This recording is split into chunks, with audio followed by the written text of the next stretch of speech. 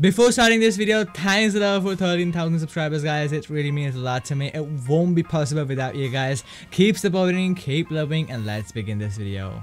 Hey everyone, this is Barefox back again with another video. This video is all about Nvidia ShadowPlay, a really amazing real-time game clipper introduced by Nvidia. ShadowPlay allows us to capture in-game clips automatically without even recording the whole game. It also acts as a game recorder. So today we are going to dive in this amazing software and complete guide on how to use it.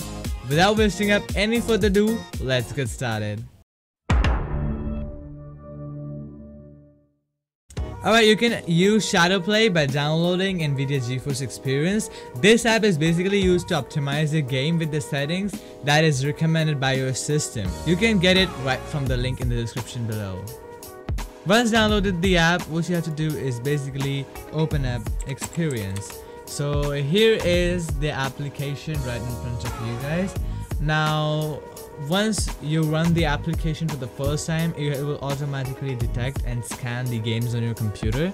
If you can't find any, just click on these three dots and hit scan for games. As you guys can see, there is a little green tick and minus sign, gray minus sign on the top left of your game. So what this means is the game is optimized and the game is not optimized.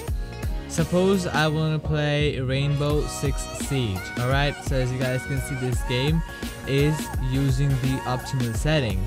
But if I want to play PUBG, what basically happens is it says that game isn't optimized.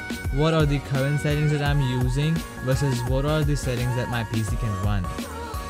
Now once you are here, what you have to do is download the latest drivers that are possible for your graphics card, and then what you have to do is click on these settings and make sure that the in-game overlay is enabled, or it shows ready. If your computer has the following settings or the following requirements, you can basically get in-game overlay. For now, my computer is basically using this kind of rig, so I can actually use all the features with this rig.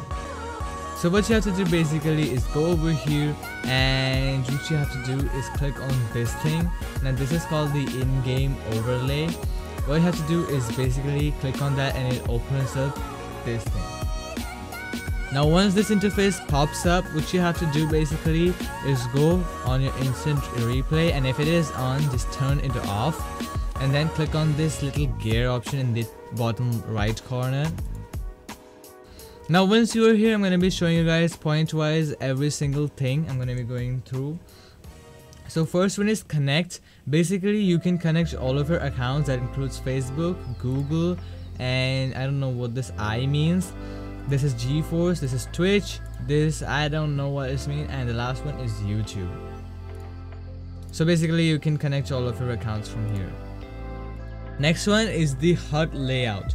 Now basically what does that means is it shows the status indicator that the replays are recording, the game is recording or something.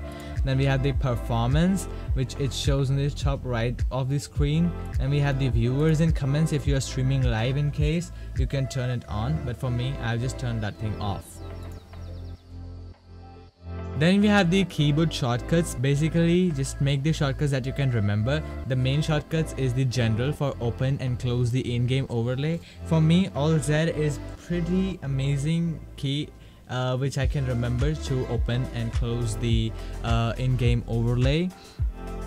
Then we have something for capturing that captures the screenshot. Then we have something called game filter.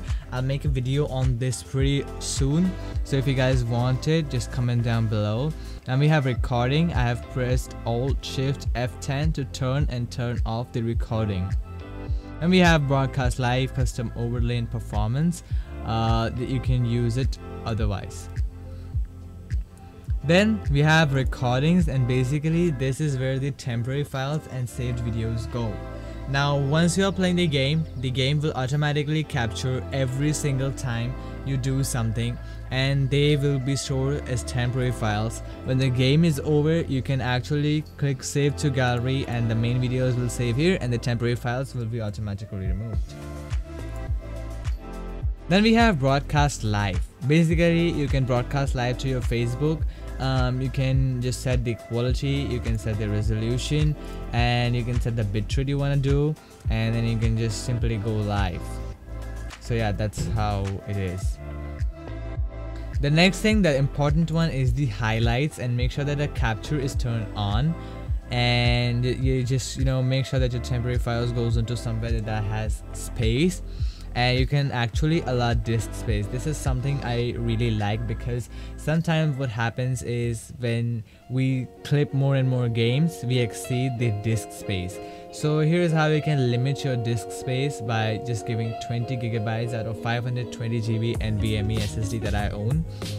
So I will clip only 20 gigabytes of highlights, and once the 20 gigabytes is reached, it starts removing the older unused highlights. So basically it is a smart system.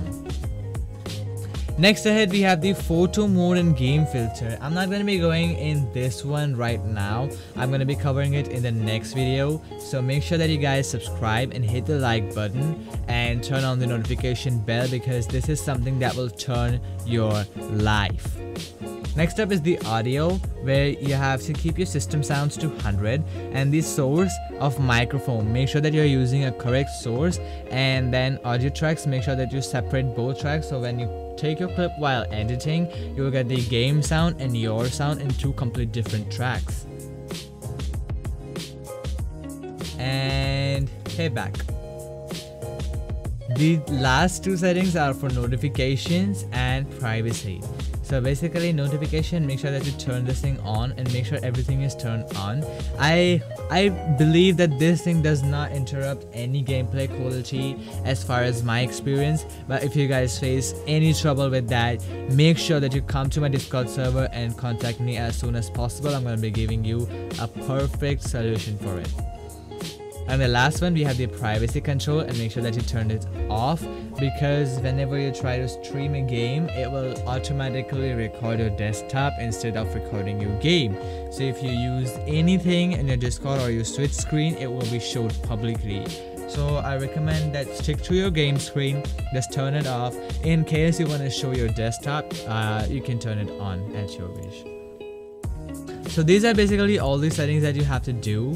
And then we have the performance mode, so you can see the performance monitoring, what kind of performance is going right up on your PC. You can see the GPU clock right now is 690 megahertz. The temperature is 52 degrees. I guess it's a bit normal. And basically that is how my GPU is optimizing. So you can actually go for performance overlay by pressing Alt-R together. That will decrease the usage of graphics and record your gameplay more accurately. So you can actually set power maximum and temperature target. That is really amazing using this application. We're going to all these settings in some other videos, because this video will get more lengthy according to all these settings. These settings will take a lot of time to explain and is something really different from the topic we are making today. So if you want videos on this, guys, just comment down below for all your problems. Feel free, comment without any hesitation. I'm going to be making videos for you guys. So yep, now without wasting up any further ado, let's drop into a game and record some clips and show it to you guys.